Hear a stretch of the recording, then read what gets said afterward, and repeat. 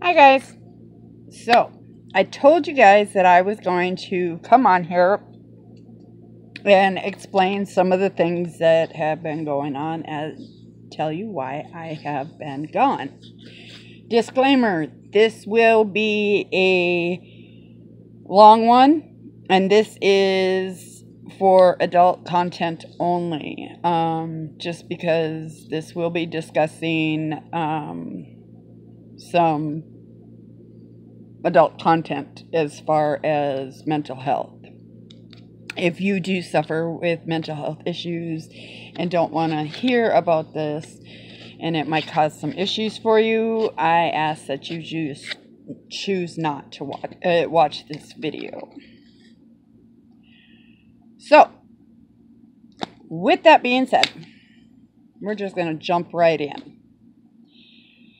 Many of you know that Many of you may know that I have severe depression, bipolar, and PTSD.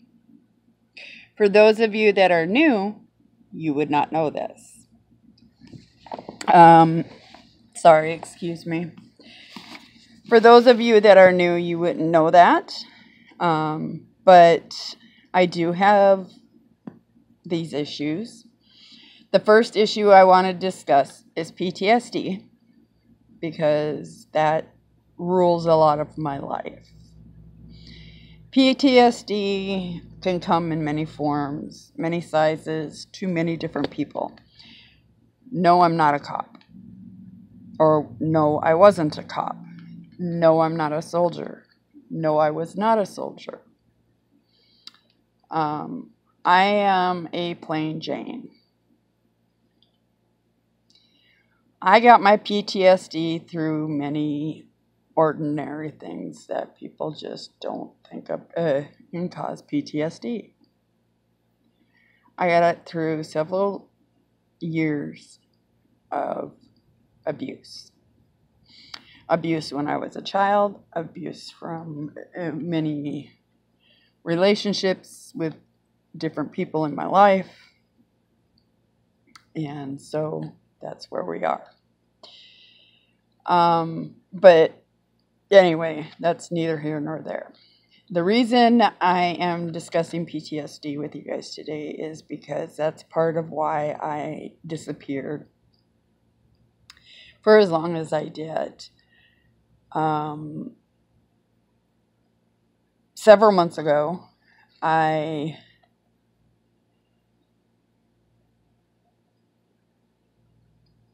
was just laying in bed and was sleeping and had a nightmare. The nightmare was about my ex. And the ex that I'm talking about is the ex that was very abusive. But the nightmare that I am discussing is the night that he raped and tried to kill me. Many of you are like, well, you look like you're a pretty strong individual yourself. And yes, you can't tell because, all you really see is my face. But those of you that know me have, seen more of me. And yes, I am a stronger person. But at that time, I had just had back surgery like a week or two before.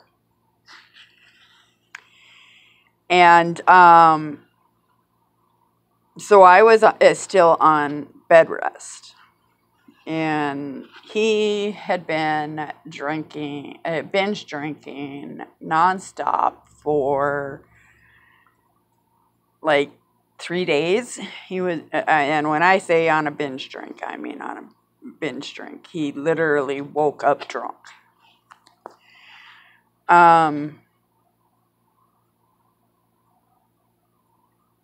I was supposed to stay in bed, but my son needed us to come get him from North Dakota So we made the trip to North Dakota. We made it to where I was able to lay in the car. Shh, don't tell my surgeon. Because he would not take the trip without me.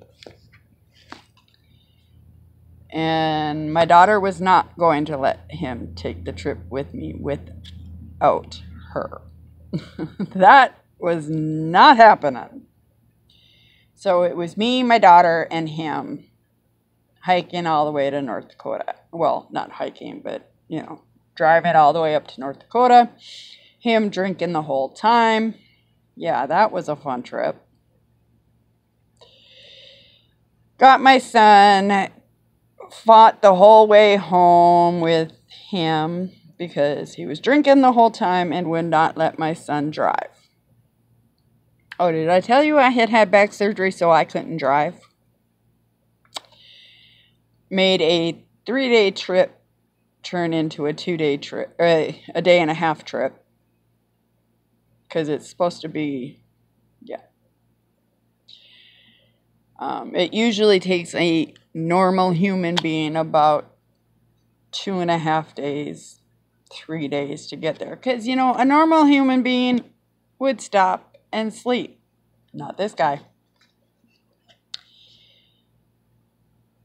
So, anyway, we made it there.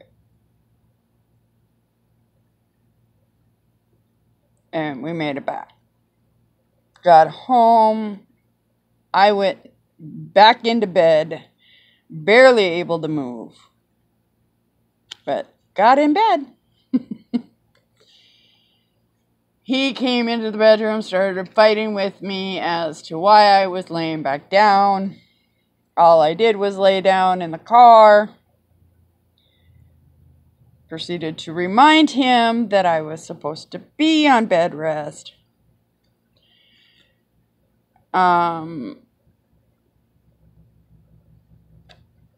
He was like, yeah, you know, and whatnot. He got mad at me, stormed out of the house.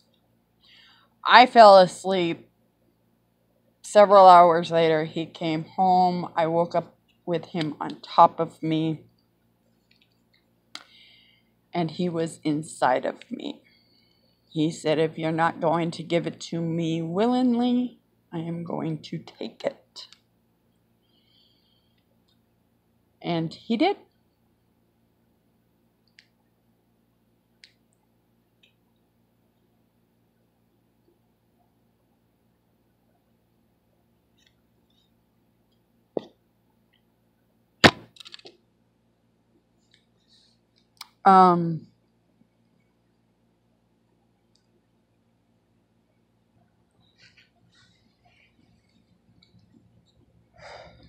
Sorry guys, I had to stop filming for a bit.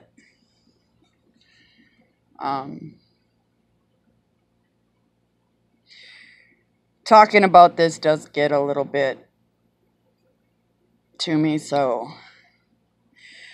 But anyway,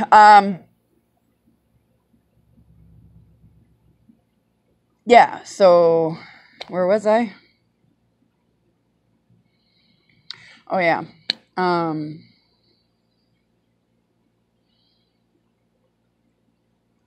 And he then put his hands around my neck and started squeezing.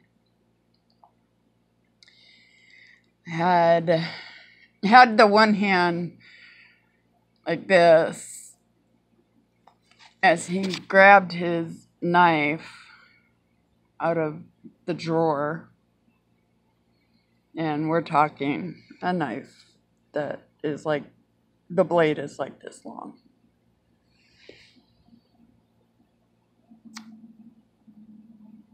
And he was laying on top of it. And I mean, I'm in a metal, I've got this major back brace that I'm having to wear at night so I don't twist. And I have this thing on my spine. or on me. And this brace is a really thick, heavy, hard plastic. So I'm not able to like twist and turn and, not that I would be able to anyway, because like I said, I had just had back surgery. And he's got me pinned down with my arms on my side, so it's not like I can hit him or scratch him or anything. He's pinned me down with his legs.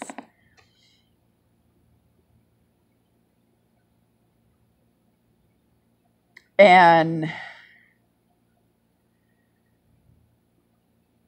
I then screamed, "Get!" And I was trying to scream, "Get out! Get off me!" And I was able to say, "Get off me, you son of a bitch!" And I said it loud enough to where my son, who was on the other end of the trailer, woke up and heard us.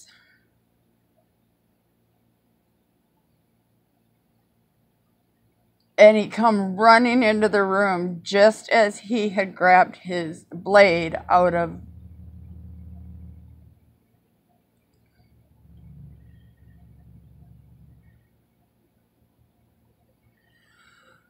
the drawer.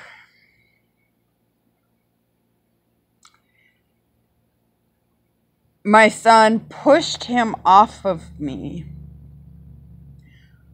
My daughter, who was home, who was 15 at the time, put herself over me just in case he got away from my son. She then helped me get out of bed. My son was able to get him tackled down or whatever. My son, my daughter, and I left immediately. But this replays in my head. Not so much the portion of my son and my daughter and I leaving the house, but what happened to me during that whole ordeal. And then, as this is triggered during my PTSD, this is my PTSD triggered, but as that was being triggered, that threw me into June of 2020, which is the year my brother died.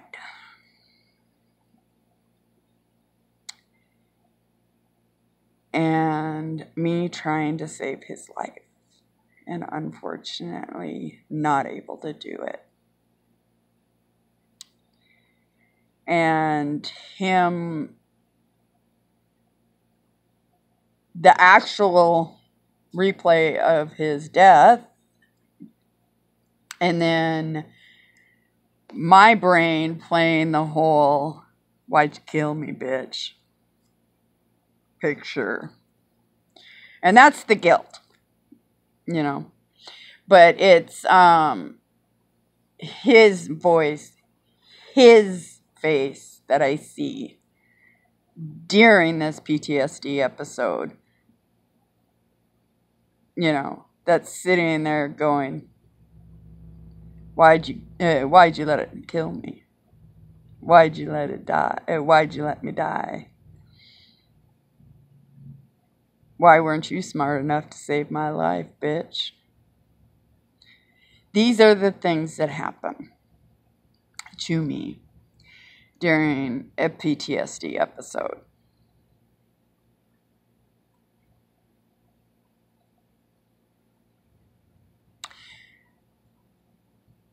And it's not easy.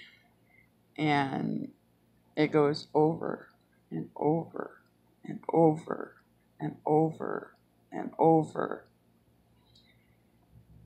And then that causes my depression to come into play.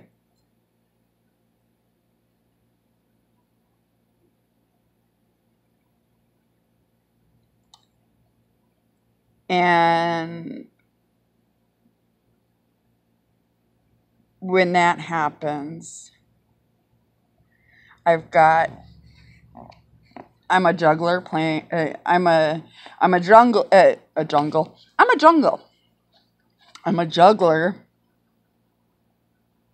that's got too many balls. And eventually those balls end up falling on the floor.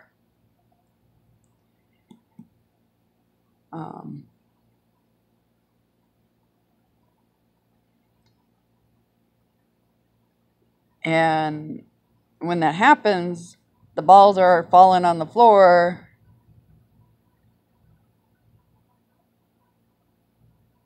And they just eventually keep falling. And then I'm like, well, what do I do now? And I can't get out of that. And then I'm in the corner, backed in a corner, crying like a bubbling idiot. And then my dog, who is my support animal, who normally can control all of this, can't control me. Or can't control me. No, she can't control me. She can't control what's going on, because at that point it has gone too far, because I have missed taking medication because of the replays that keep playing in my head and keep playing in my head. And I think I've taken my meds, but I haven't, because my depression and my PTSD has gotten the best of me, and I've missed doses of medication, and I haven't realized I've missed doses of medication because I'm sleeping too much, and I'm not sleeping, and I don't realize that day has turned into night, and night has turned into day. And so I'm in this endless cycle that doesn't want to end, or it can't end. One of the other. And it's gotten so bad at this point that my children say, "You're concerning us." And I said, well, good, because I'm concerned myself. And my kids and I decide the best thing for me to do is check myself in and get straight. And by what I mean by get straight is check myself into the psychiatric hospital, get right with my medications so that we know I'm on my medications. Because at this point, I don't know if I've taken my meds or not. You know, we don't know if I'm on this roller coaster because I've taken too many meds. I'm not on enough of the medication. We don't know what the hell's going on. So the safest thing for me to do is check myself in so that they can do what needs to be done. And unfortunately, what needs to be done is you get put on a hold, a psychiatric hold for 72 hours, which is 3 days. And what they do is they kind of basically take you off everything and start you over. Well, by taking you off of everything, that means you're basically on no medication for 2 to 3 days. So that way your body has a way of cleaning itself out. So that way they know whether or not you were all doped up or whether or not you weren't taking anything. And usually by day 2, they know whether or not you've been taking anything or not.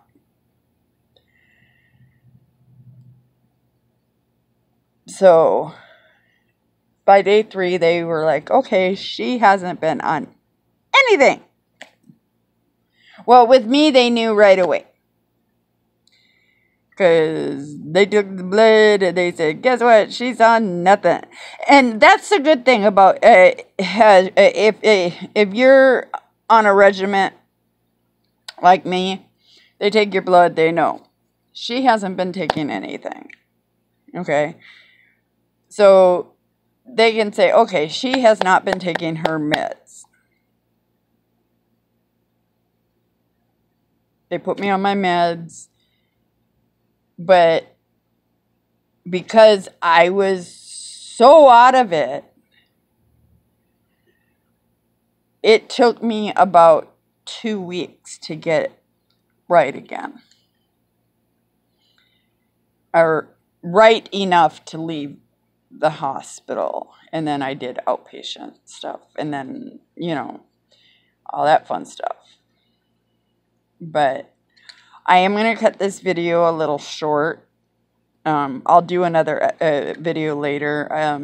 I did not want to make this a long video, and it's already like 22 minutes long. I'll do another one maybe tomorrow. I don't want to make it too long just because it can be depressing for some people. So I'm going to cut this video short. For those of you who watch it, thank you. I just want to say thanks to everybody and to let people know that there is help out there. And to please reach out. Reach out to family, friends. There are people out there that can help you. And know that we all love you. And I'll talk to you soon. Bye.